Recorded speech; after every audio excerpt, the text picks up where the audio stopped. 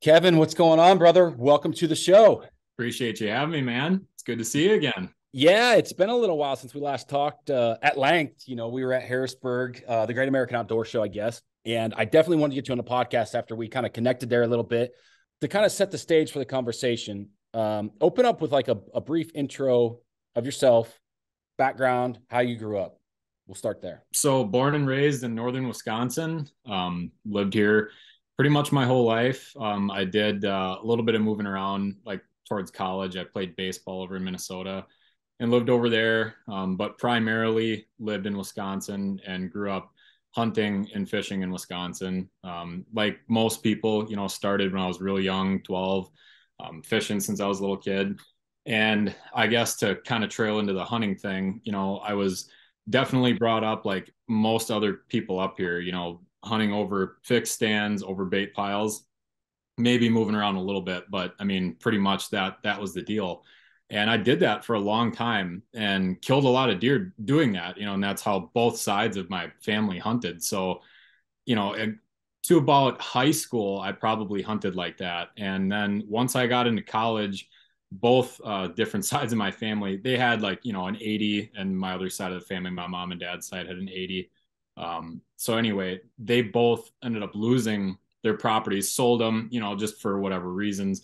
And then it kind of got into college, and I didn't have private land to hunt anymore. So I was forced to do the public thing. And right at about that time, I'd kind of reached like the maximum, size and age of deer. Number one, for the areas that I was hunting, and number two, for like what you're gonna kill hunting that way.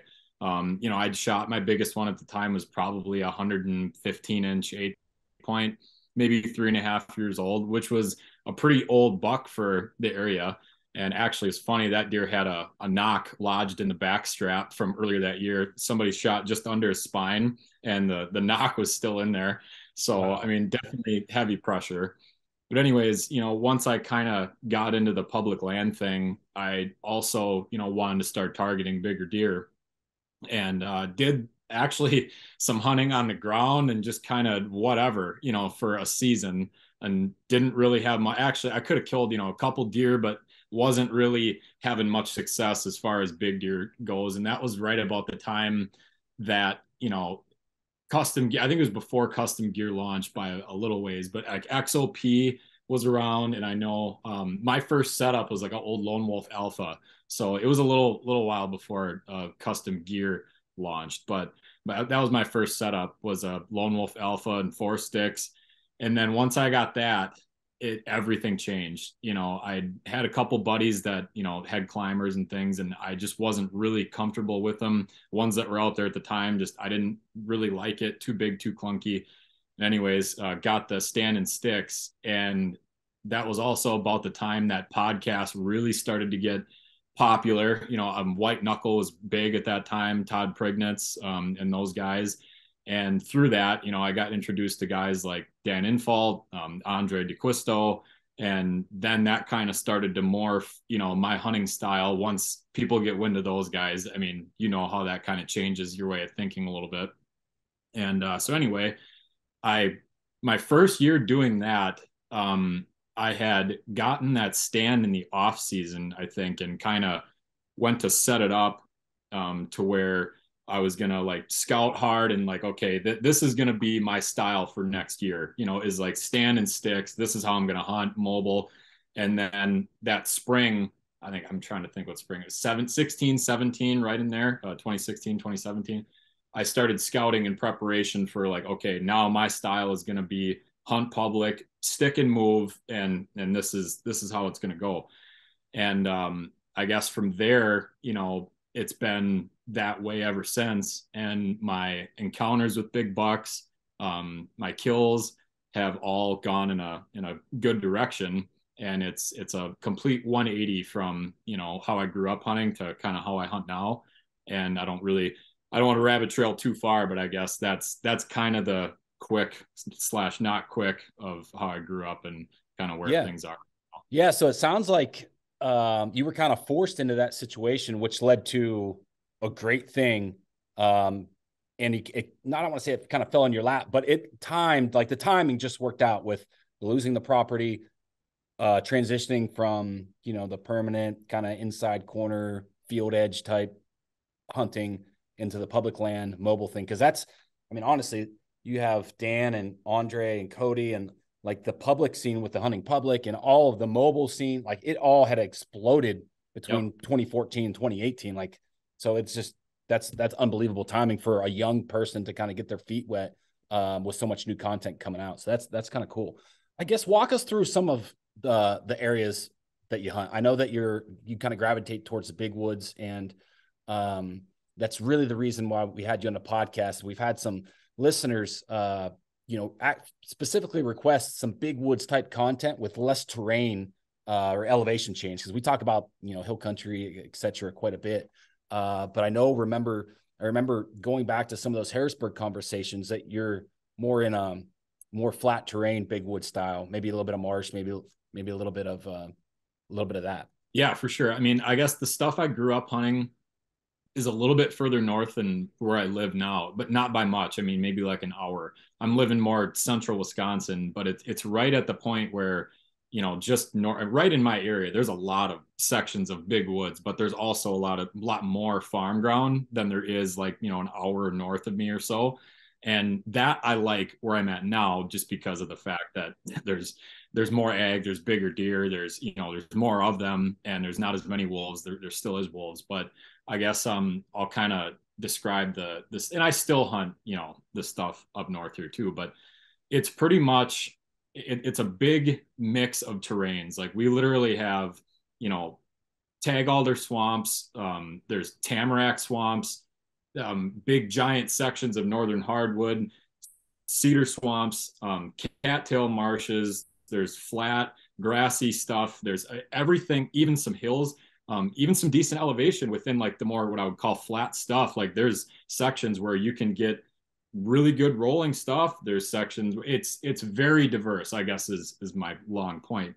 And I really like to, I guess, gravitate towards the bigger woods that have ag ground near them, and big woods that have some sort of, there's got to be diversity. Like there's some stuff around me, I guess, near my house. It's pine plantation, right? And it's hundreds of acres of the exact same stuff. I hunted a lot of that growing up. I hunted a lot of stuff that mixes, and I guess what I'm trying to say is, there's areas that have a whole bunch of monotonous, northern hardwoods, let's say, that is just flat. There's nothing for a long ways. Eventually, like that's going to end. You're not going to have that forever. So the biggest thing, I guess, that I key in on when looking, I guess we can transition to maybe what I'm looking for in the big woods. I'm looking for edge transitions, the typical stuff, but I love water and I love swamps. And I'm going to kick this back towards swamps a lot, because even though it's big woods, by me, there's a lot of swamps that mesh into the big woods. And even though the hills aren't real steep, you still see elements of hill country type bedding in there. And that's kind of what I want to talk about too, and really hammer home is like, as much different bedding as I've looked at in and around my area in big woods, there's elements of everything. You see them, bedding in swamps. You see them bedded up on hills. You see them bedded watching roads, on downwind sides of clear cuts, all that stuff. And I guess in order to get good, I think, at the type of big woods that I'm really in, I mean, I know there's big woods like out in PA where, it's 10, 20 square miles of hardwoods and rolling hills, and that's it. Like that's not quite what I'm talking about. I'm talking about more like, northern hardwoods. Maybe it mixes in with some, some tamarack, some pines, and then some tag alders with a trout stream running through, and then it goes back up into northern hardwoods, for an expanse of miles and miles. That's the kind of stuff that I'm usually in. And yeah, man, I think number one, once I started to really, and I'm still getting a good grasp of it. The more different terrains I've hunted, the better I've become around home in the big woods. Because if I see, and it's all about reading what the sign tells you. But if I read the sign of like, okay, I want them to be bedded down in this swamp. It looks awesome. You know, there's a big giant section of northern hardwoods, and there's a pothole swamp, you know, with some conifer type trees in it. That's a common scenario up by me.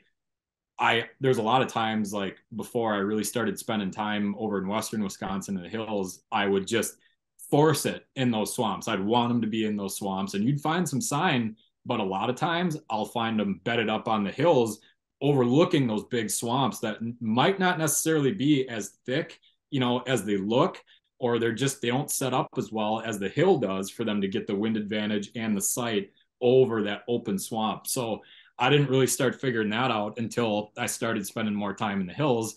And that helped me, you know, identify that around my home and then kind of know exactly what to do then, having hunted hill country. And then just you're switching into that mindset rather than hunting swamps, I guess. Does that kind of make sense? Yeah, no, definitely does. And it sounds like a lot of us, you're focusing on edge, right? You're looking for those transitions or those, you know, where two different types of vegetation meet, create an edge. Deer are edge creatures by nature.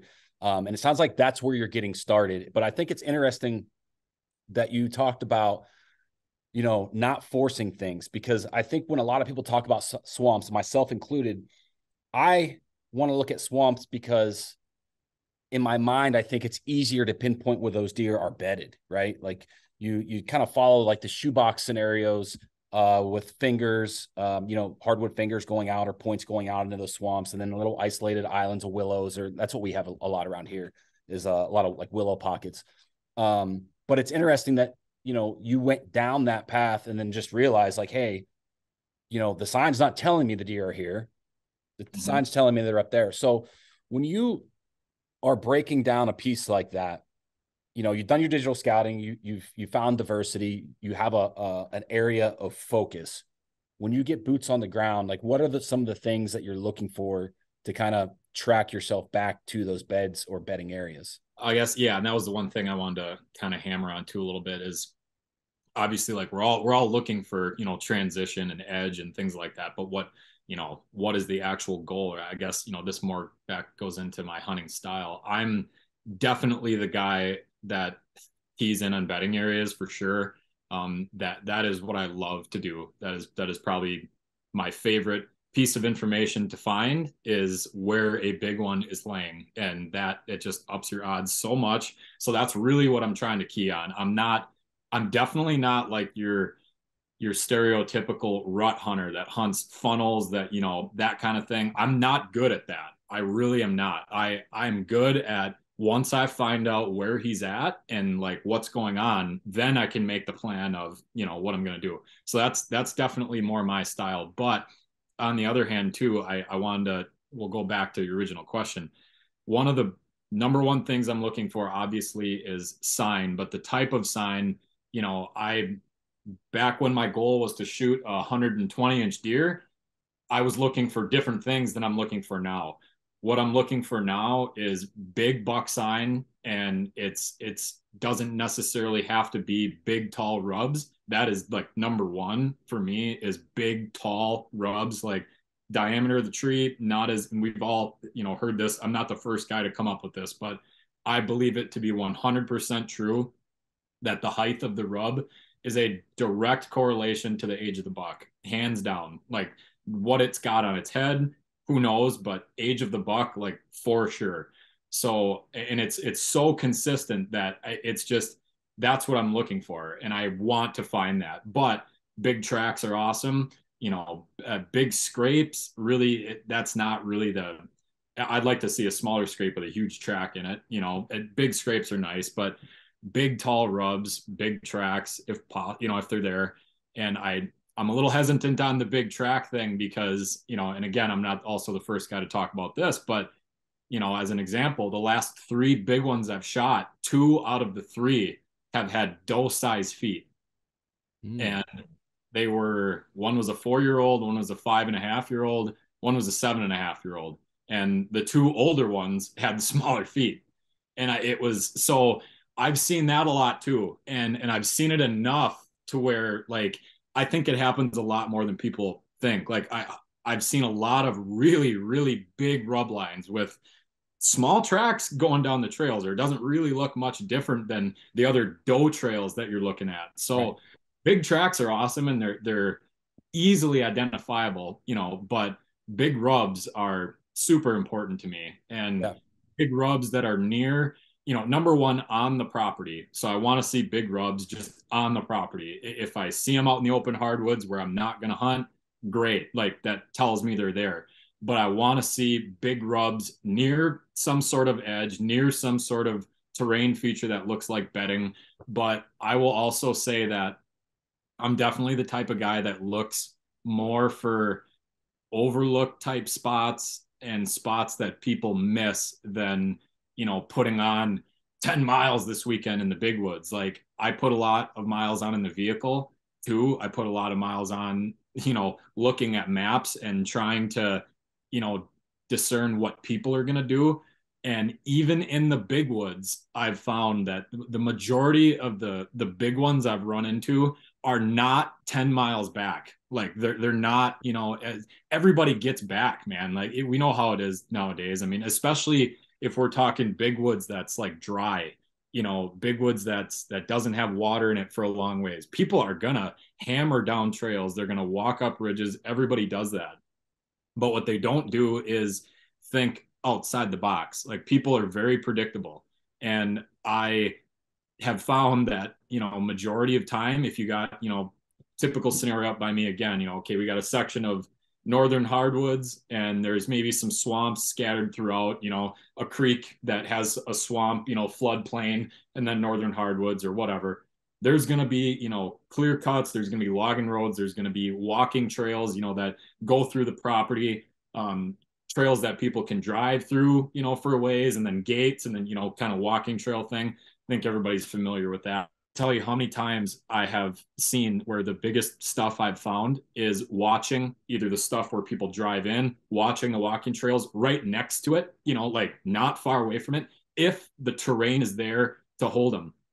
And it could be, you know, that could be a pothole of crap, you know, that's wet with humps in it and trees. That could be just one really nice ridge with thick cover that's just set up in the right spot, you know, to hold them. It just could be a, you know, anything, any little bedding feature that people talk about. If you see that in a spot where, you know, people just drive from the main road and they go to the gravel, and they go, as soon as they hit that gravel, they're going to go for a ways. If that stuff is right there, like that's the first place I'm looking, even I've in big woods, I've seen anywhere. that. I've seen that play over and over again, so many in so many different scenarios in the big woods that we hunt in southern Ohio, particularly around hiking trails and bridle trails. Right, you know, people get that point 2 miles back, like in their mind, because they have a pin drop there, and they're and like a lot. And I'm guilty of this too at times. You get in a mission where like you're not thinking about what you're walking through and not observing your surroundings. You're just focused on getting to the point that you have, you know, the point of interest per se. Yep. And it's like you're walking through so many opportunities that you're missing. It took me a while to catch on to that. But to your point, a lot of the bigger deer that we find in the big woods, they have a different chink in their armor. Like I know Yep. everyone's talking about the upper 1/3, leeward sides, but the biggest, like 4, 5, 6, 7-year-old deer, I mean, big deer, 60s, 70s, 80s, 200-inch deer, they're doing something different. We're typically not finding them in like your shoebox upper 1/3 off a certain point, leeward wind. Like maybe they're in a bowl, maybe they're down on that lower 1/3, or they're on a northern slope and the thermals are dropping in it, or rising in a different type of capacity or different type of length. And that's the thing that we've been trying to communicate probably over the last 12 months is like all these rules of thumb that folks talk about, regardless of what kind of terrain you're hunting. Like those are good ways to get started, but you have to think through this stuff with a critical mindset and let the deer tell you where they are, because they'll tell you. Yep. And I mean, I was just going to say, you know, you saying that got me thinking of a scenario a couple of years back. A good friend of mine and I were hunting during rifle season in Wisconsin, section of big woods. And this was up north, Langley County, actually, for anybody that's curious. And we were on this spot where, you know, it's a gravel road that goes way back through the big woods that you can drive for a while, and then off of it, you know, there's little parking lots and walking trails.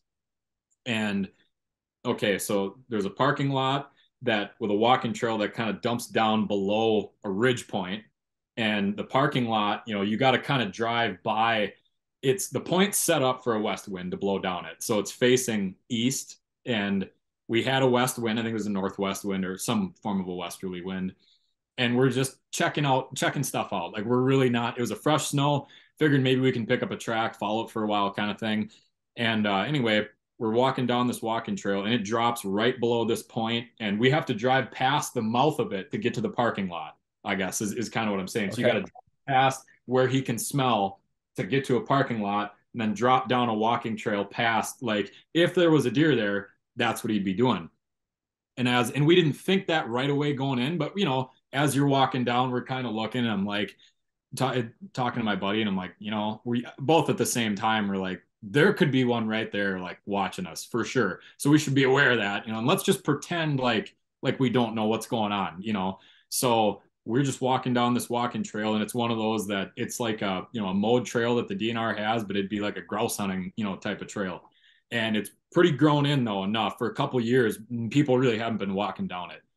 And all of a sudden, boom, there's a set of tracks, and they're coming towards us, like up the walking trail, but they hooked off right up to where this point is. And I'm like looking at it, looks like a big track. Like, yeah, that's pretty big. Okay, there's a doe track next to it. Like, that's a buck track for sure, going right up there. And so we just walked by them and pretended like, we didn't know any the wiser. And I'm like, okay, well, we found where he entered the road, and he walked right up the road, stopped, went right up the trail, or went right up the ridge to bed, and watched the walking trail below. So it was genius. Like, I mean, he was sitting there, and anybody that came in, he could see coming from the right, and he purposely walked right up that walking trail in plain sight, stopped, and then there you go. He's got his back trail covered.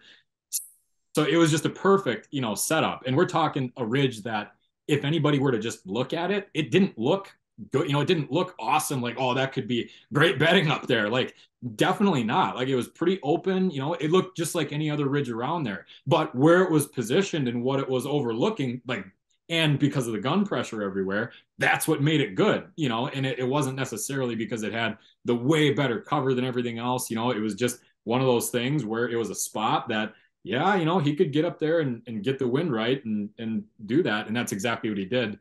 So I found where he entered the road, this walking trail, sat there, and my buddy went back, and he's like, I'm just going to pretend like I'm walking back to the truck.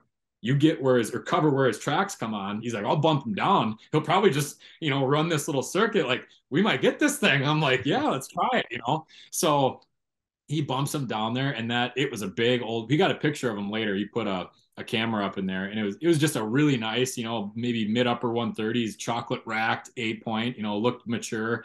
And he came down, right to where the edge of that road is, and it was just real thick cover, and he kind of held up, and my buddy at that point kind of got upwind of him, and he smelled him, and then he pretty much blew like right there, as if to say, no way am I crossing that open road. And he just kind of button hooked back, and I'm like, oh, like, smart move. Like, you could tell it was just a smart move by an old buck that had played that game before. But it was just super neat, like how he was set up. And even though it looked like, man, we should smoke this thing right here, still they find a way to make it look like you didn't even stand a chance.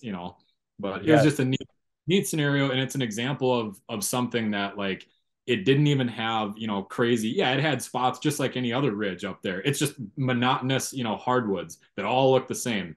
And that one, it was more, where the ridge was and how it was kind of positioned, where the walking trails were. Like, that's kind of what made it good, not necessarily like the cover on it or whatever. If that makes sense. Yeah, no, he had 2 out of 3. Like, he could monitor the road, he could monitor vehicle traffic. He has the wind blowing over his back, and he has the visual of anything down in front of him. So that makes total sense.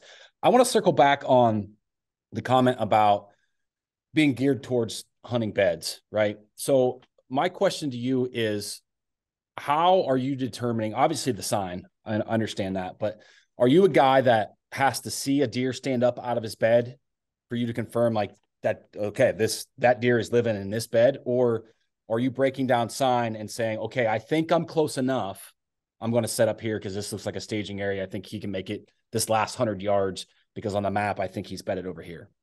Yeah, and definitely like a little bit of both. But I would say, generally speaking, especially up here, even down more central part of the state, the caliber of stuff I'm looking for, that sign separates itself from everything else. And usually, you can discern whether or not you're looking at a subordinate buck's bedroom or the kingpin, and it's so obvious to the point where like I think people don't really understand like how obvious sometimes it really is. Like the difference between this is not a mature buck. It's anything else. It's anything else but what you're looking for.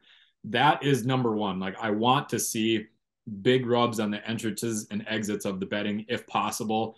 I'll go in even during season and scout right into bedding areas. A lot of times because I'm after a certain caliber of deer, I will jump them right up. And I've gotten much better at that over the years, and I've killed a few doing that, and or located a few doing it, a bunch actually doing it.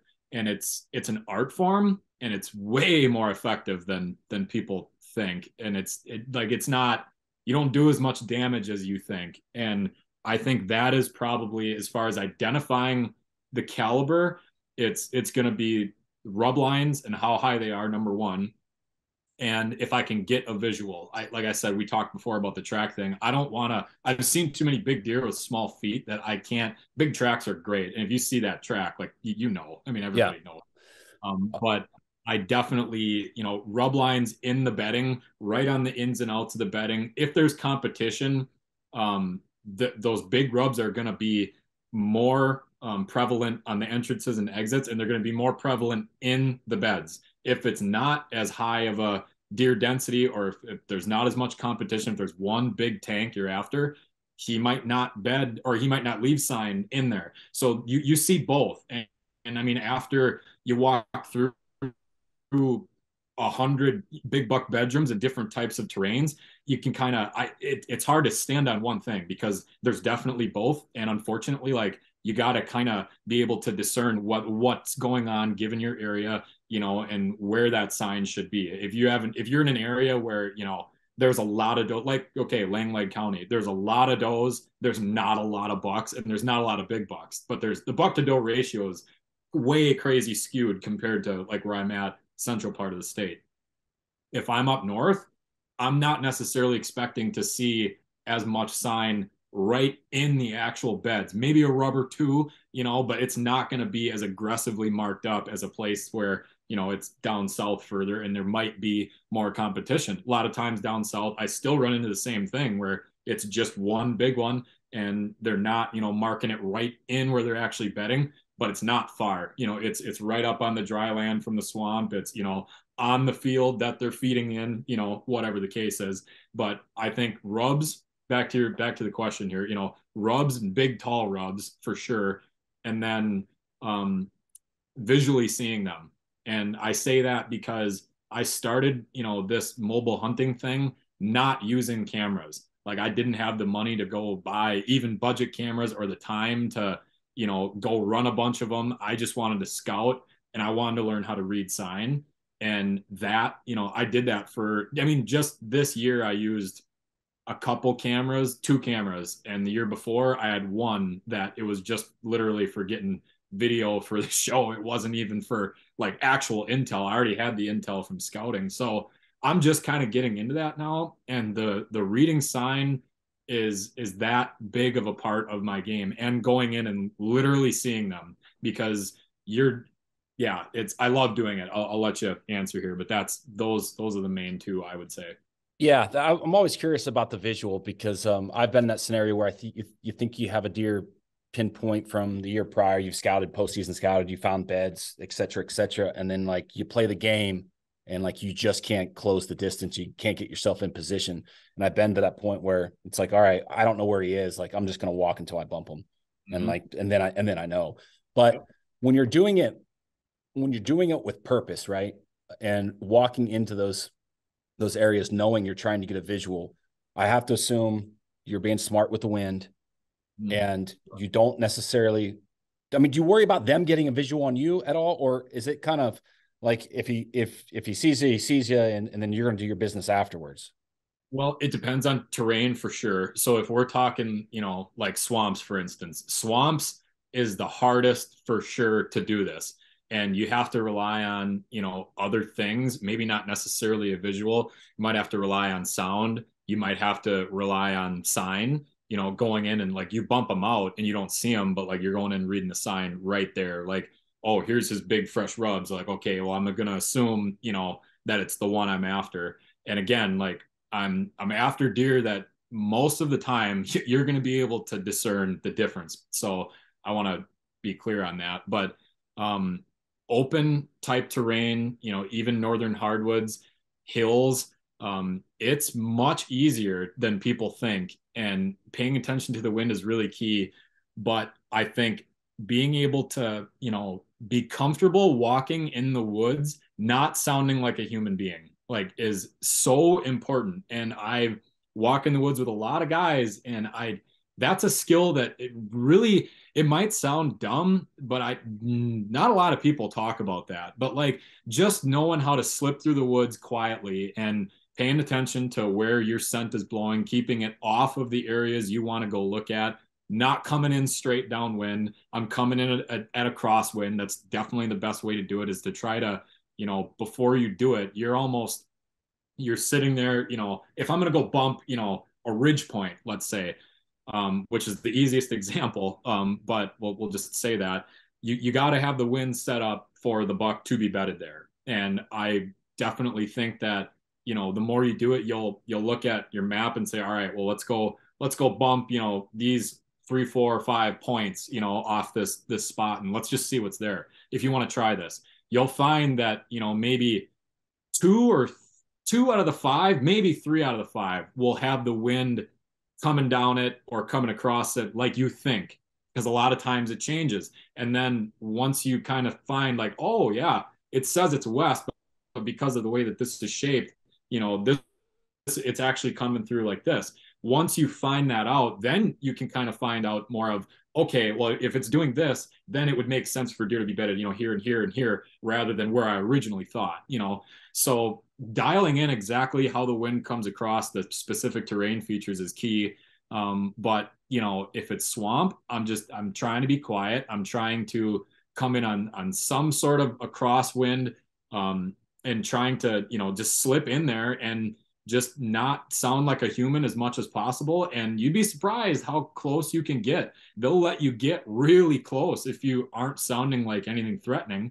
And it's an extremely effective tactic. And I think, if people practiced doing that a little more, when you're scouting and just walking, plowing through the woods, you probably don't jump that many deer. Maybe guys are thinking like, yeah, I scout all the time and I hardly ever, bump deer right out of their beds. Well, are you really like, you're trying to sneak in there. Like I'm trying to sneak up on these things and bump them out. Like they're going to hear you, they're going to sense you, but try to fricking sneak around, and really like get your spidey senses going, sit back a little bit, think about where they're going to be at, if it's wide open hardwoods, okay, and you got, a little bit of a roll to the land, and the wind's coming across in such a way where you think, okay, like there's a good chance they might be bedded on this slope. And what's on the slope for bedding? Well, there's 5, 6, fallen down trees and some clumpy stuff growing up in there. Well, okay, that's where I'm going to expect them to be. Or if it's like,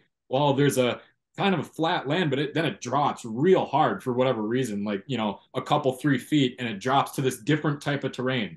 Okay, well, I'm going to expect them to set up on this edge rather than in these brush clumps. It just depends on what you have. But really think about where you think they're laying, and, kind of sneak in accordingly. And that takes, walking through a bunch of bedding areas or bedding scenarios in your area and the terrain that you hunt to get familiar with how exactly they set up. It varies, but Yep.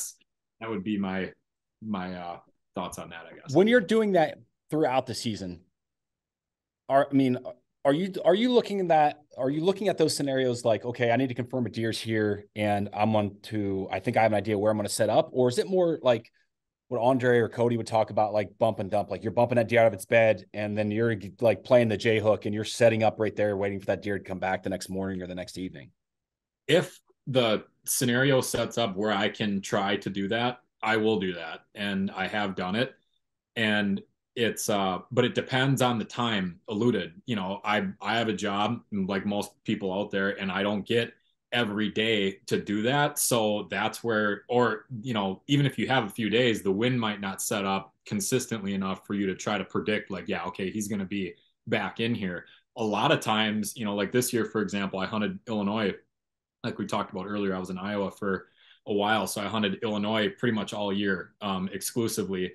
And I didn't run, you know, I ran a couple trail cameras once I, you know, got some primary scrapes identified, and that helped me a little bit. But right away, you know, and for most of the year, even with the cameras working, I was literally going through and again looking at, like we talked about before, bedding areas that are going to set up, you know, today for this wind, and I'm going to go and try to bump deer and sneak up on deer and bump them and see, you know, what is actually here on the property and try, because I'm not out after something small, or you know, if you're just out after a buck or a decent one, that's, I would be doing things differently for sure. But I'm after a caliber that is definitely bigger than, you know, just the run of the mill situation. So being able to visually see them is very key.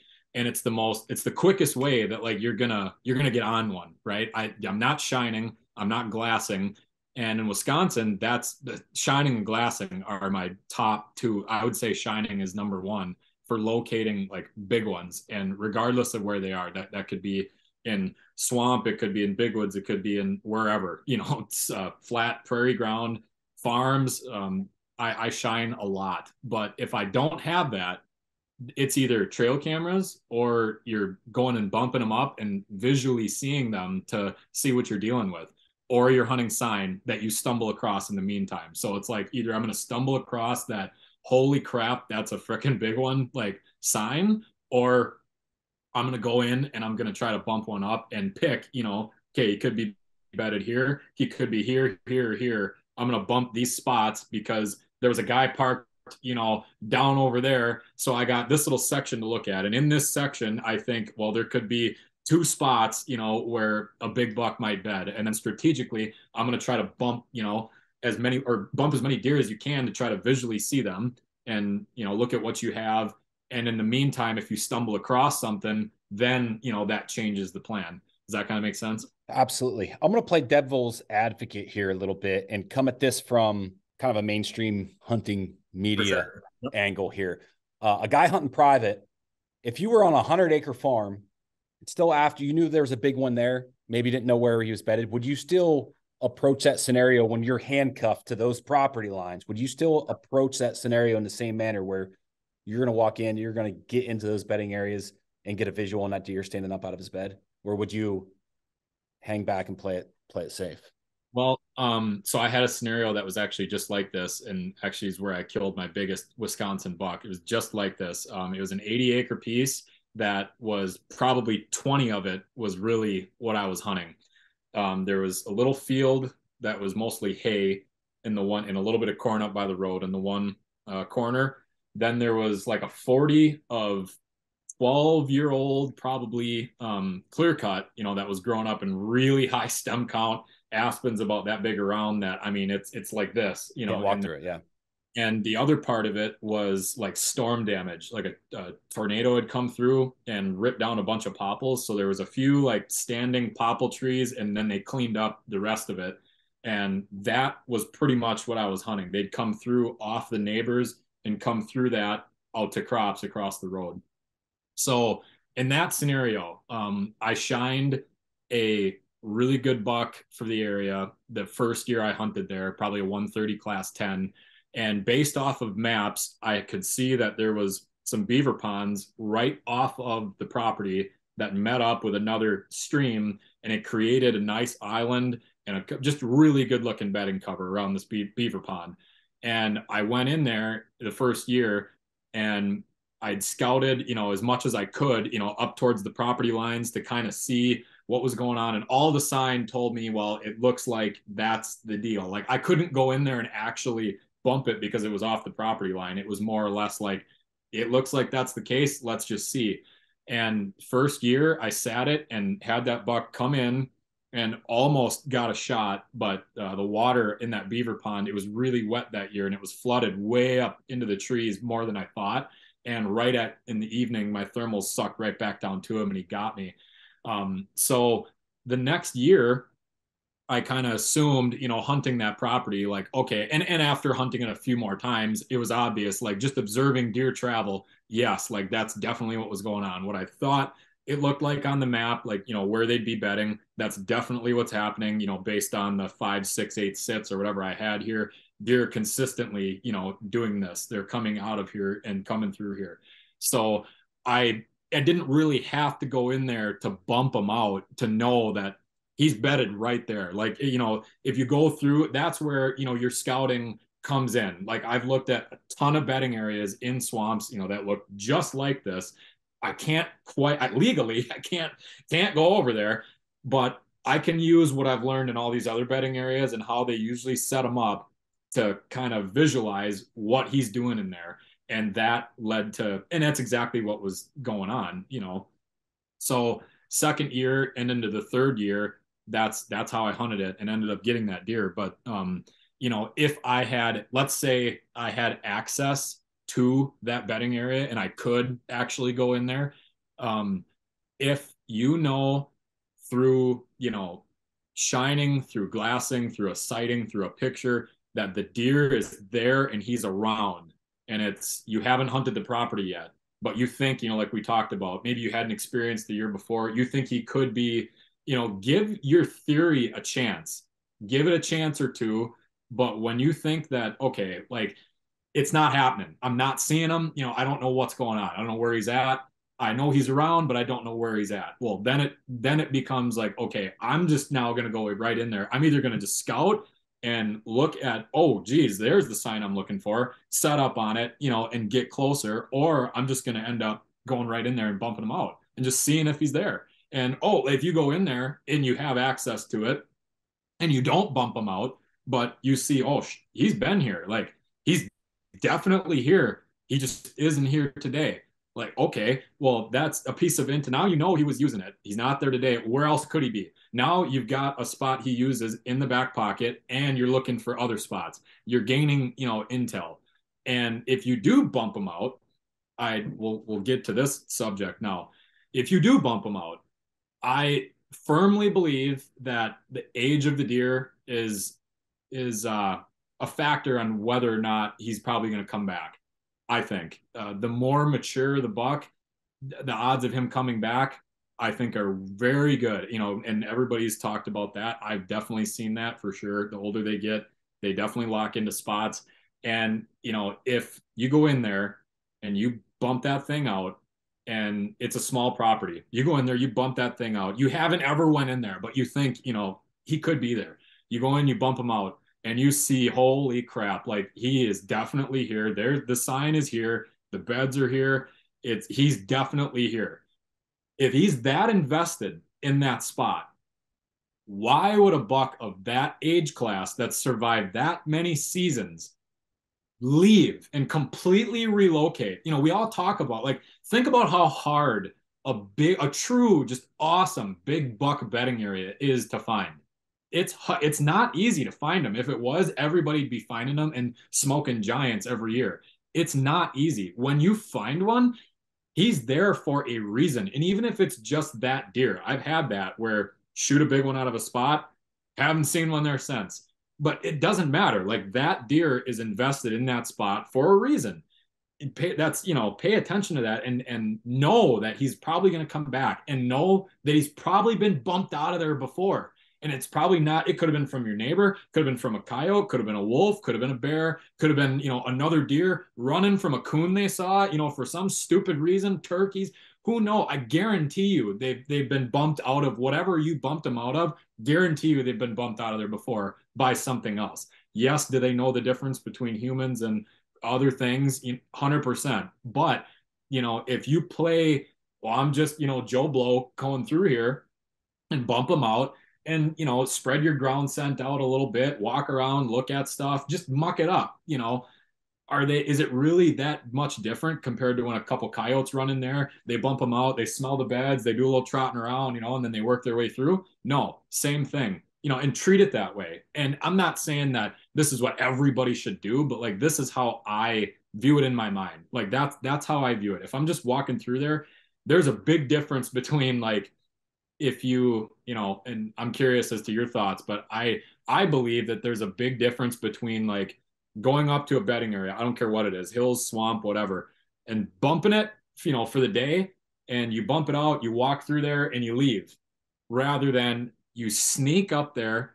you don't bump anything, you sit, 50, maybe you sit in the right spot, and everything comes through and it's perfect, or nothing comes through or whatever. You sit in a tree stand and you leave that scent pouring off of you, all pooling at the bottom of your tree all night long. And there's a trail going right to this tree. There's scent on the tree. There's all that. I firmly believe that, again, at least the big old ones, they know what a hunting setup is.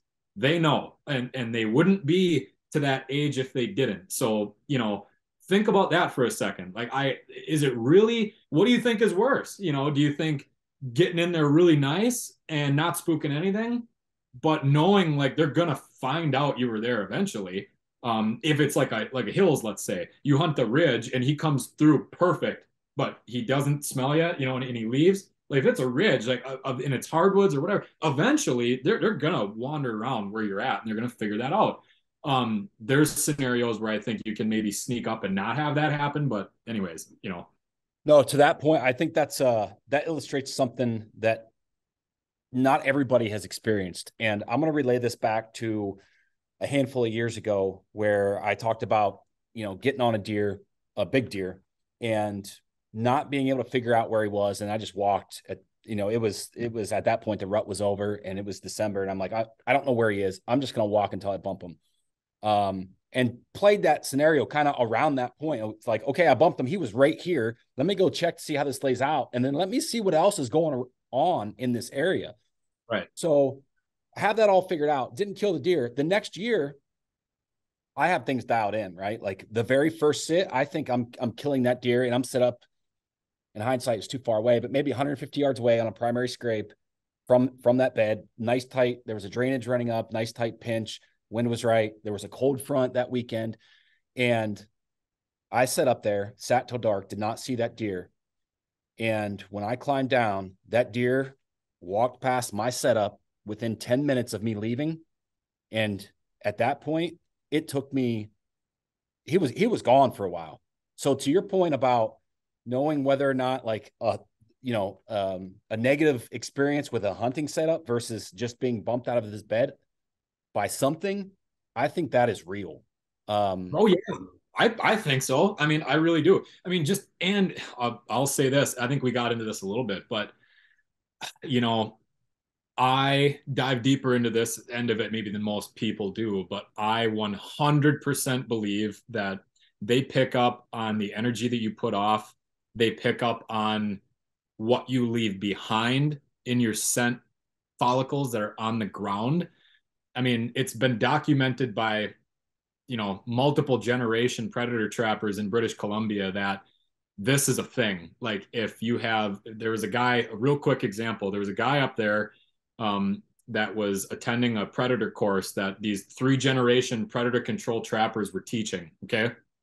And they talked about the fact that, they had a guy that he was having some problems at home, be it alcohol, be it whatever, who knows what it was. He just was not in a good place. Okay.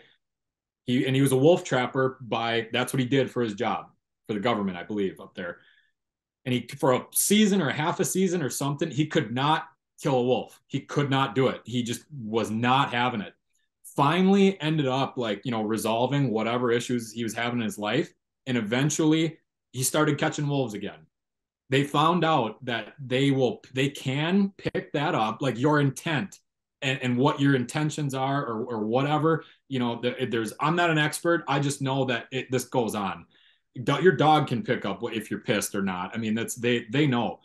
and you can leave it behind. And I believe that they can 100% detect that. I think they know what that is. Or, and now dialing it back to what we were talking about before, I think they know what that is. If they trail your scent to a tree, your scent's pulled around the tree, there's scent of you going up the tree and whatever. Like the ones who have been hunted before, they know that, I believe.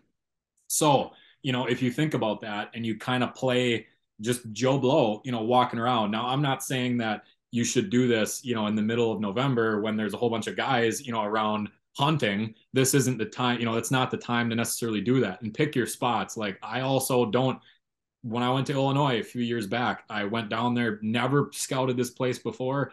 I just went hunting where people weren't. Like, I'm not going to go in and scout, these 3 ridges when there's 2, 3 cars in the parking lot and walk under people. And I don't want to do that. I'd rather hunt where nobody is anyways.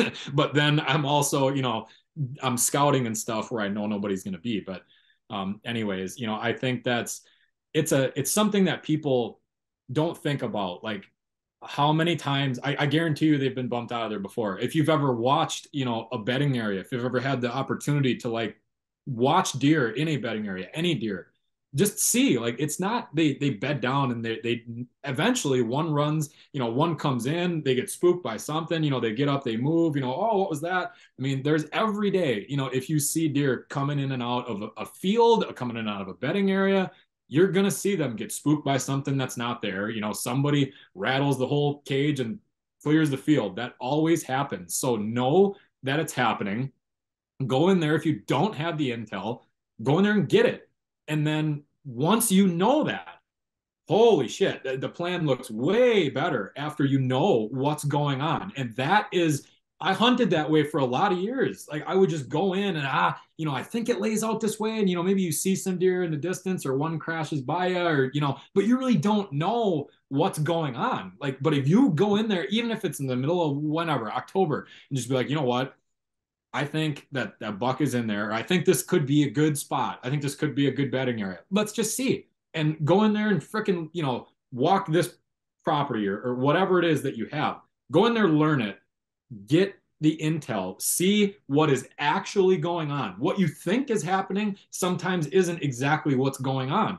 But when because you read the sign and you walked through it all, then you can hunt it much better. And for me, that has been huge in my success for sure. Like, there's a give and take between, like, I'm not going to go in there because I don't want to disturb it, and I'll just kind of visualize in my head what I think is happening. Like, there's a time and a place for that, but there's also a time and a place where you're wasting time and you need to find out what's happening. 100%. Couple questions here. I want to go back to what I'm going to call, like, I don't know how to phrase this up.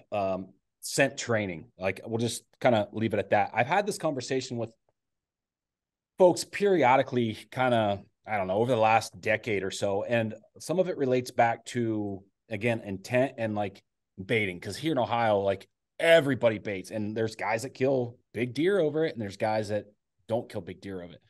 But there's a train of thought there that you can train an animal not to be able to detect your scent and know that you're in there, but not necessarily relate that to danger, whether you're checking cameras or corn feeders, whatever the case is. Do you, like, just quick, real short, and then I'm going to move on, but do you think that's a possibility? Mm-hmm. Oh yeah, I think so. And I think that kind of goes into, like, what you're thinking in the tree, like when deer or animals are walking by you. We all, I mean, you get jazzed up, man, and your heart's pumping and stuff. But I think, if you really pay attention to, even when does come through, man, it's exciting, especially when they're close. But if you really focus on, I'm not here, there's nothing here, and I'm sure as hell not going to kill you. I have no intent of harming you. Like, and just think that way. Repeat it in your head. That's what I do, because I can't, like, that's how I have to think about it. Like, I'm not here. There ain't nobody here. Just keep on going. I ain't here. I'm not making eye contact. I'm definitely not. But I'm not here. There's nobody here. And I think, if you have that in your mind of, I definitely, when I was setting traps, like when I was a beaver trapper right out of college, that was my first job. And when I was doing that, like, and I started becoming more aware of like what we're talking about, I definitely like made sure that I had just a good, clean, clean mind, clean intent. I was focused, and there ain't nothing here. Don't worry about this, And it's not that it maybe makes no difference at all, but it's something that I think if you can, I think it's real. I think to what you're saying, like for sure. But that's kind of how I would like relate that in my mind. The eye contact thing is something that a lot of people don't talk about, but I agree with that 1,000%. Like avoiding eye contact in that moment of truth, Yeah. 100%. That's something that my grandfather used to do a lot of spot and stock stuff, and growing up kind of underneath his wing, that was one of the things that like he tried to pound home to us. Like if you have an encounter, whether you're on the ground or in a tree or whatever, like you're not staring that animal in the eye. Like, and I know some guys are like, Yeah. I'm gonna stare at that thing in the eye, and I want him to know, like, he's the last thing that I'm the last thing that he sees before he dies. Like, Yeah. you gotta have both those mentalities. But that's something my grandfather always like. He pounded that home to us growing up Yeah. as teenagers. Yeah. Oh yeah. And it's for sure. I mean, and when you're bumping them on the ground, like we've all walked up on them, at different times of the year in the spring or, whatever, bedded, and all of a sudden, uh, and as soon as that happens, like it's over. I mean, Yeah, you can look the other way and pretend you didn't see it, but like they know. But it's amazing, like that whole time beforehand, people talk about it all the time, right? And it's not always like, oh, I made eye contact with him, then he jumped. Like sometimes they'll just tolerate it to a point. But how many times have you walked around and all of a sudden you looked at one and oh no, I didn't see it, and then 2 seconds later the thing takes off, and that was what did it. yeah. Yeah. Happened last year on my elk hunt. Like I had that thing at 5 yards or whatever, and for I did not intend to shoot that bull, and then we locked eyes, and it was like, oh, like he's gonna turn around and leave. Like this gig's up, like, and just ripped Yep. one at him. Yeah. Okay, so I want to circle back to got a little bit off topic, but that's good. There was some good stuff in there. I want to circle back to picking the kill tree around these bedding areas. And I'm going to ask a very general question, which I know there's not going to be a direct answer, but generally speaking, how far are you seeing these bucks? And this is not rut related. Consider this early October. Let's just say the first 3 weeks of October, and maybe the answer is different as we go into late season. But how far are you seeing these older bucks move away from their bed during shooting light? Yeah, I mean, I think 100 yards, give or take, is a good general rule. I mean, you want to be as close as you can. I've seen it where, the one I shot 2 years ago, he probably moved, away from that beaver pond maybe 120 yards, maybe tops. I mean, but it was a good half hour before dark. I mean, it was fifth day of season, and he moved a good distance at that point. I've hunted deer in November that kind of knew I was onto them, bedded in, big woods scenarios that moved 50, 60 yards or 70. And it depends on, the scenario, but I think you have to err on the fact that you can't expect them to move a further distance. I mean, I would way rather find out exactly where they're laying and push too close than hang back, because I've hung back too far for too many years and wasted too much time, and especially if you're after a certain caliber of deer and you either want to get that visual or, you don't mind bumping them. It's important to push it as far as you can. But I would say, like, don't expect them, if they're mature in any kind of pressured area, to move more than 100 yards in daylight. If you're lucky, if you see that, it's going to be early season when they haven't had pressure, or it's going to be, late.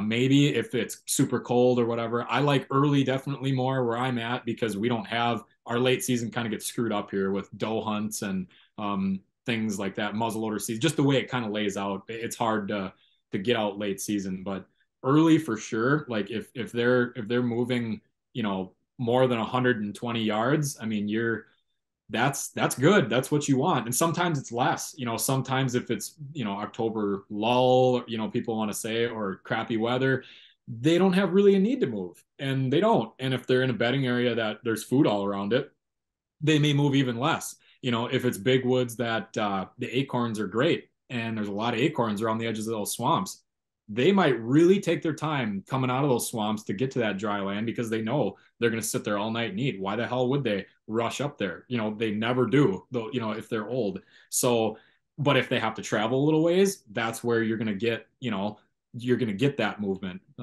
If you can find that scenario, I guess. But I mean, even during the rut, I think people have this vision of like giant bucks running wild, and like obviously it happens. Like they're on their feet more than any other time of the year. I get that, but my point to illustrate there is that deer I shot a couple of years ago in Kansas. He moved 65, maybe 70 yards from his bed on November 11th or 12th. Hot does in the area. There was does being run by young bucks all over the place, set up there. And it was, now he moved early. It was 4 o'clock, I think, when I shot that deer, maybe 4:30. But that whole encounter, he went 60 yards from his bed, and it took him 15 minutes to get from the edge of that cover, like right on that transition line. It took him 15 minutes to work from that transition line, another 10, 12 yards where it started to open up and where I shot him.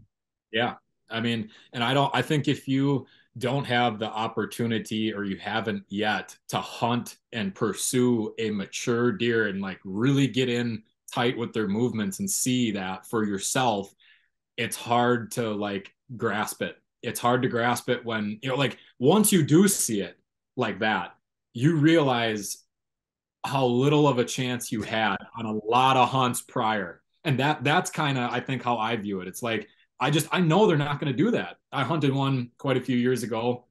It was in end of October through the first couple of weeks in November. And I had that thing inside of 40 yards, I think 4 different times in a swamp. It was a tag alder swamp. And the tag alders were in the willows and everything was so thick that like if you weren't on the trail, if he wasn't on the trail that was right in front of you at 15 yards, you're not killing him. Like it was, and he wouldn't come out of there. So it was, I had to dive in there after him and I had to like just pick a hole and that's what you get. And so many times I had him run by close or whatever. And it's, I don't even know exactly where I was going with that, but it's one of those things, man, where they know how to use like that to their advantage. And I guess the distance thing, all through the rut, man, he had does in that swamp. He wouldn't come out of that swamp in daylight. And it was maybe 200, 250 yards across and, miles long. I mean, it was a creek bottom with hardwoods that dropped into a trout stream kind of scenario with tag alders and tamaracks and whatever in the floodplain, which is a beautiful swamp, back up into hardwoods and then farm ground on the outsides of that, if that kind of makes sense. So just a long running swamp that's a creek bottom pretty much, but he would not come out. I mean, I hunted that thing through the end of October through November, almost to gun season.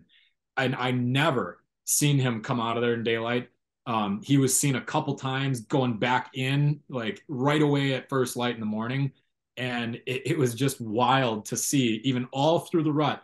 And then when you're sitting there, and you're inside of 100 yards, from where you think this deer is, and you can hear him, you can whatever. It's you just see like, why would he get up and all these guys? You can hear guys in the parking lots. You've heard that. They hear it too. They know there's pressure up in those hardwoods. That's where all the hunters are. It's where all the permanent stands are, whatever. And they just have no need, those big ones, to go risk it because they've been through ruts before. They know they can get any doe they want at any time and they can kick everybody's ass. So why would they put themselves at risk? And they just don't do it. No matter how, the much you think the rut affects them. Maybe that happens for a day, or two. And are you really going to get that lucky? I'm not. I know I'm not. So like, I can't plan for that. I have to plan for them staying tight and doing what big deer do. And if they do that, that's where, I have the success is thinking that they're not going to do what we just talked about there. So, yeah, no, I totally agree. I got one more question and then we're going to go into like 3 or 4 rapid fire things to get this wrapped up. I think we've been going pretty close to maybe a little over an hour, but something I wanted to talk about when you get the chance to, but you've mentioned it a couple of times, is like your trapping experience, like through college, graduating college and that being kind of your first job. How, because in my mind, like the way that you've laid kind of your, I'll call it your hunting career out, transitioning into a mobile, more aggressive style hunter, relying on sign, I would think from a trapping perspective and being able to read sign and be able to understand how animals are using the terrain to make quality sets, that would like automatically translate into whitetail hunting. But I guess how has trapping impacted your ability to scout and just read sign? Yeah, I'm glad you asked that. Because it definitely took a little while. And I think this is important too, like talking about gaining, tidbits from other passions that you have in your life and having it affect your deer hunting, in a positive way. I guess real quick, like, my trapping, I trapped originally just for fun, because I loved it.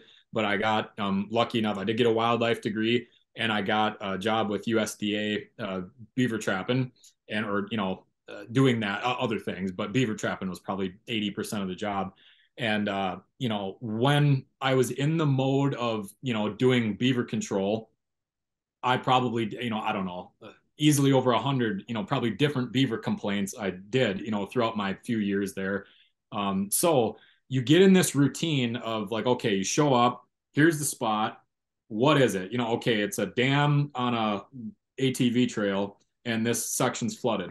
So, my mentor that taught me this job told me from the start, you look at the sign that they give you look at everything you can, and then you set accordingly. And every spot's going to be different. There'll be some stuff that's the same, but it's every set's different. Every scenario is a little different, and you have to adapt. Like he pounded that into me from the start, and I had to learn my own lessons through that. But I definitely like learned through just adapting to every single scenario. And over time, I realized like, yeah, like there's generally a way that I'm gonna, do it, but you got to morph it to what this spot holds. And, after getting effective at it, and then also having a few beavers that like, dude, when you take a foot off of one, they're smart. I'm telling you, they are extremely smart and they're hard to kill when, especially if they've survived a few years of people after them. And you got to get creative. And when I've gotten a few of those real hard ones, it's made me, realize that, okay, holy, and then all of a sudden one day, I guess it kind of just started to click like, well, okay, when you go in to kill a problem beaver, one that's you've been after for a month, like, what are you doing? Well, okay, I'm going in, I'm looking at everything that they give me, and then I'm going to set accordingly. I'm not just going to go in and, sit the first board out run, that looks good. That no, I'm going to keep that in mind, but I'm going to look at everything and then make my determination. That was like, holy crap, dude. Like, that's what you need to do with these properties of deer. Like, that's what you do. Do you turkey hunt and you go into a spot and you don't know if there's birds there? Or do you go in to a spot that that there's either been birds there this week? Like, I'm very confident over my experience that there's gonna be like, you're not just blindly, going into a bedding area that looks good on the map and hunting it because so and so said it looked good. Like, I did that. And again, you gotta everybody has their own path, and connects things in their own way. And that made me really put things together. Like, dude, you gotta like, okay, there's a big buck in here you're after.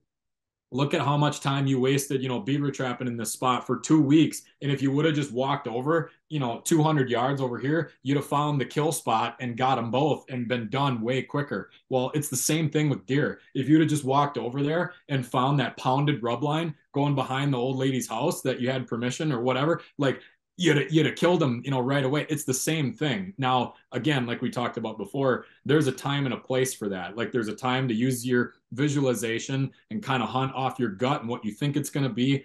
But there's a time to just go right in there, look at it all. And when you look at it all, you can really make sense of stuff and then back off and hunt it strategically. So I think that's kind of how it played in that regard. And also just obviously like reading sign, if you can detect what muskrats and mink and coons and otters and everything else is doing along a stream, like, deer sign's gonna stand out to you like a sore thumb, or weasel track in the snow, and just little things that trappers tend to see that maybe other people miss.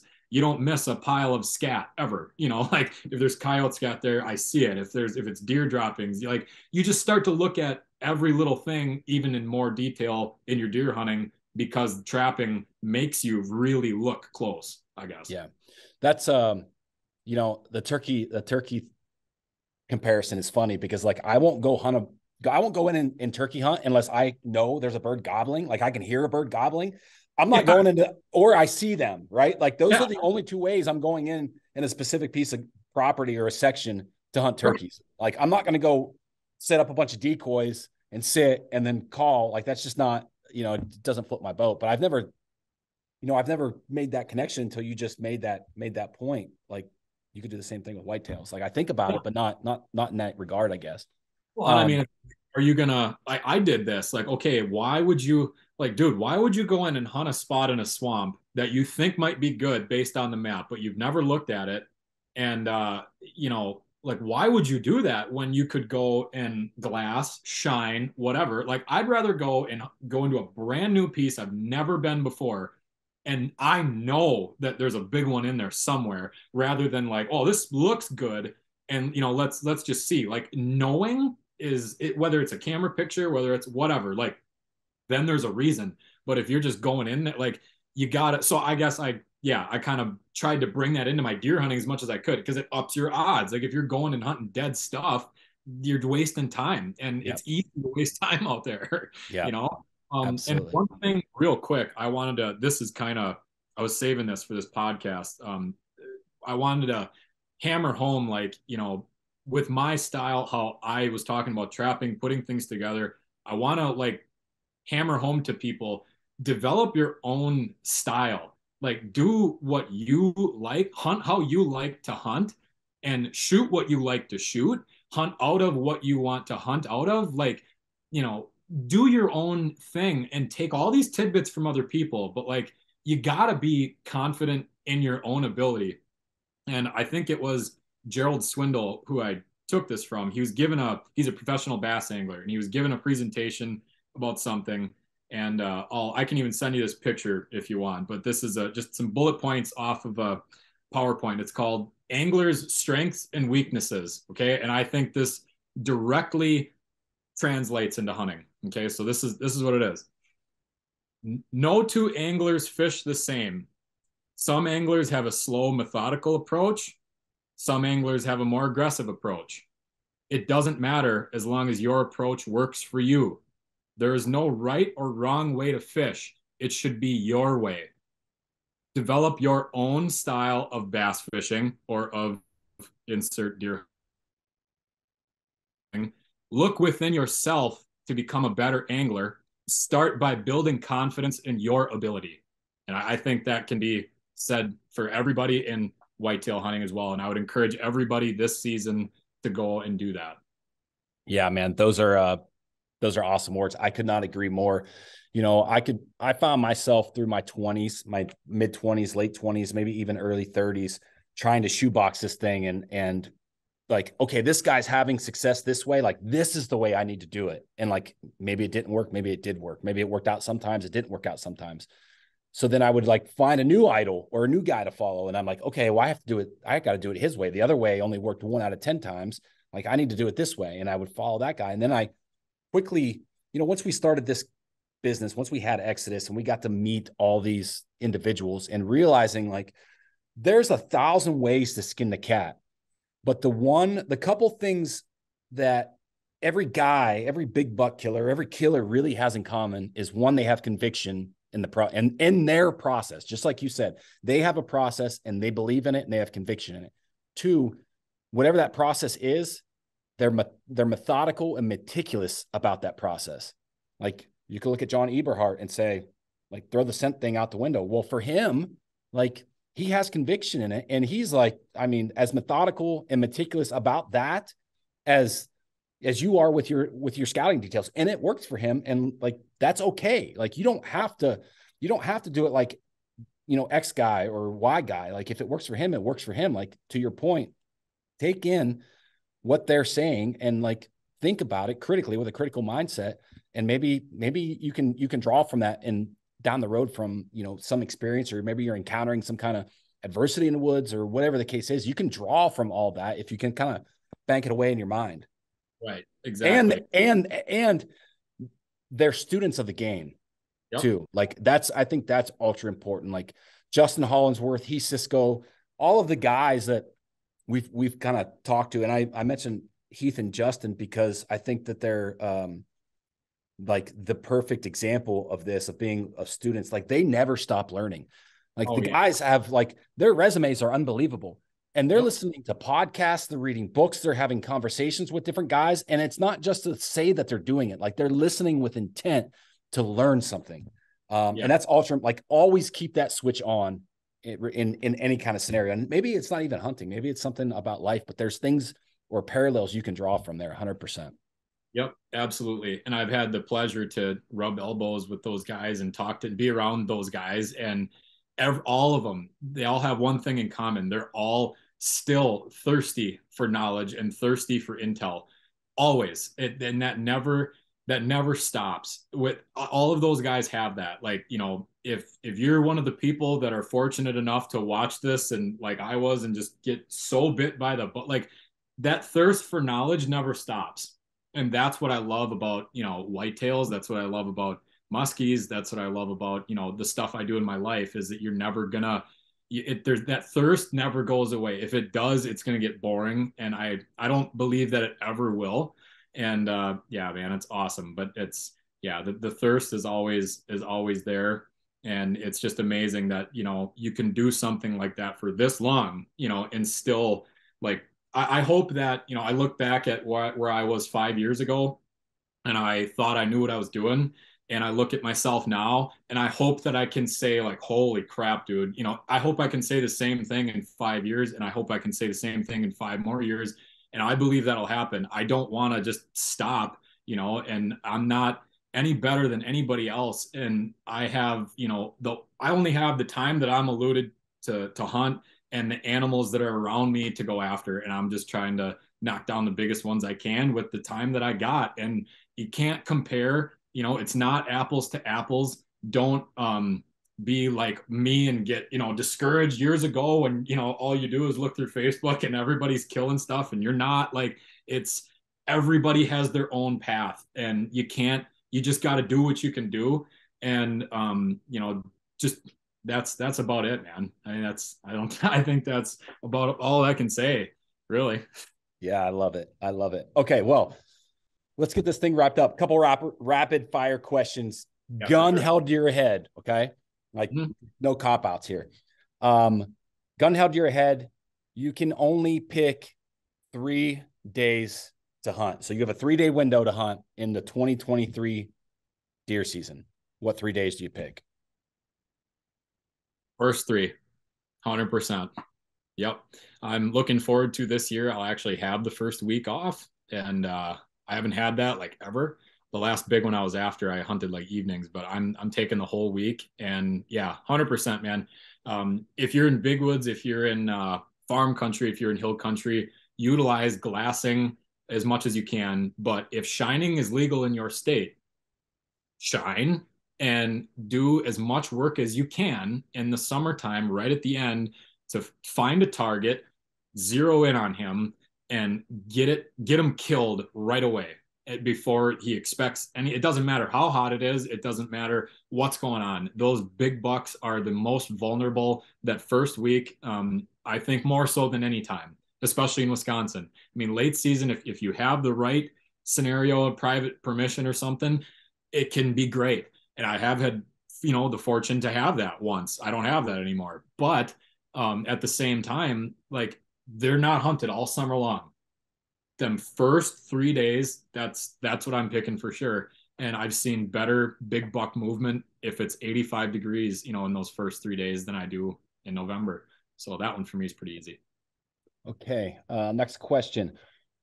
What is, like, you spent some time out in the timber. What's the craziest thing you've seen kind of in the big woods? Could be random, like a encounter with a person, like it's just something off the wall. Man, the first one that comes to mind is I shot a turkey quite a few years back, and I was filming it, and I heard something walking up and as I was just taking some shots of the bird or whatever, and I stand up and there's like a 180-pound black bear, just like this, and nose up like he 100%, smelled the bird. And that was pretty crazy. And I got that on video. I think, oh, duh, I can't believe I didn't think of this first. This is by far the craziest thing I've seen. When I was young, I had a track job where I was involved in a pack of wolves taking down a deer and like literally shredding it at night. I didn't Oh, see that, but like we heard it and it was under 100 yards. It was wild to hear. But the craziest thing I've seen was I was grouse hunting with my girlfriend up north here. And it was high noon, middle of the day, sun shining. And we were probably a mile back on this logging road. And all of a sudden, here comes a black wolf running around the corner of the logging road, probably 40 yards up ahead of us. And right away, I thought it was somebody's dog because that's just your first thought if you're grouse hunting. I've had that a lot. Another guy's dog comes up. Oh, hey, how you doing? And then it clicked like, no, like there's nobody back here. And it was just, he came up, looked, and then dove in the brush real quick. And my dog was going to go up there, but I told my girlfriend, grab her, because just in case. And I walked up to that thing and it was a jet black wolf, like for sure, 1,000%. I walked up to it. I mean, 6, 8 foot away, and it had its butt up in the air and legs stretched out, just like your dog in your house, just going ruff, ruff, ruff, like just like kind of barking at me, but not really. And I got a real good chance to look it over. And I mean, I think a lot of people would have wasted him right there. But I mean, I had to like, get out of here, get out of here. And he would not leave. And he kind of flanked us out for probably like 300-400 yards, howling the whole time. And it was wild. I've never seen one do that since or before. I've seen quite a few wolves, out and about, but that was I think, because of the dog being there and whatever, like it was just, but it was amazing how, it was, I was not in control, like he was in control. Like I'd go, get out of here. And he'd like go 5 feet back and just like, oh, like what else you got? Like he'd hop 5 feet up and like taunting me. And I'm just like, again, I'm going for wildlife college. I'm not about to dust this wolf, But anyway, it was just after the fact, like, how you get that, like, you're not scared in the moment, but then like you're angry after. That's like a human, thing with like fear. Like you get angry. I was like mad that he got the better of me almost because he was just so not afraid, looks right through you. It was almost like, should I take this guy out or not? Like, I know I can, should I or not? Like that was definitely the craziest encounter. He ended up, working off and whatever. We just got the hell out of there, but it was pretty wild. I would have loved to have that on GoPro. man, that's those type encounters are cool. Not from a like you get that fight or flight kind of rush in your body, but like afterwards, those things make you feel alive. You know what I Oh mean? Like, yeah, for sure. It was, yeah, 100%. In the moment, I wasn't like, it was like, I just need to, this thing's got to get, you got to get this thing away, So I wasn't like, and I had a gun. So, I mean, I could have smoked that thing with grouse loads. Like I didn't, but so I wasn't too worried. But at the same point, it was just like his mannerisms. And I've released him out of traps before too, like incidental catches, you're coyote trapping and there's a wolf. So you let the thing go. And I mean, their movements, their reaction time is like 10 times faster than what your dog is. Like if you can, take a toy with your dog and it nips at it and you can pull it away, from it and it doesn't get it, you aren't doing that with a wolf. Like it's so fast, it's insane, and they're so strong, and they're just an awesome animal. But yeah, it's wild. I've had a few cool bear encounters, walked up on them. That was the craziest wolf one. Some other stuff, but yeah, nothing like charged or anything like that. I would say that one was the craziest, and we just happened to cross paths. yeah, that's cool. All right, well, let's get this thing wrapped up. If anybody wants to follow along with kind of what you have going on, in years in 2023 or in years to come, where can they find you, Kevin? Yeah, I don't really have much going on for social media anymore. I just have my Instagram, and I'm pretty caveman-esque when it comes to that. I haven't even ever made a story. So we'll see if we can maybe change that this year. Maybe I'll do some more stuff, but I'll throw up some muskie pictures, turkey pictures, and deer pictures and whatever up on there for people to see. And I've been filming stuff for Whitetail Addictions. There's a show last year they did of a few bucks I shot. I did not shoot one this last year. I did shoot one, but didn't recover it. He ended up living. And so I'm not going to have a show because of that. But hopefully this year we can change that. And I don't really do much else right now. That's pretty much it. So I love it. Well, man, I certainly appreciate you taking the time on a Friday out of your schedule to spend some time with us and share some knowledge. I think there's a lot of good stuff here that people can draw from. Thank you. good, man. I appreciate you having me on and taking the time on a Friday to out of your schedule, because I know you got a lot more important stuff probably going on than me. But yeah, man, I hope people can get something out of this. I know I can go rabbit trail and talk about whatever sometimes. So hopefully there's something to draw from. I have a big passion for it. I love to talk about it with guys like yourself who are real experienced and knowledgeable. Love to bounce ideas and tactics off other guys, and I love to learn about it. So hopefully this can give people, maybe not like, some advice, but maybe it gets them to think about their own style a little differently. Yep, absolutely. Okay, folks. Well, that is it. That's a wrap. We will catch you next Tuesday.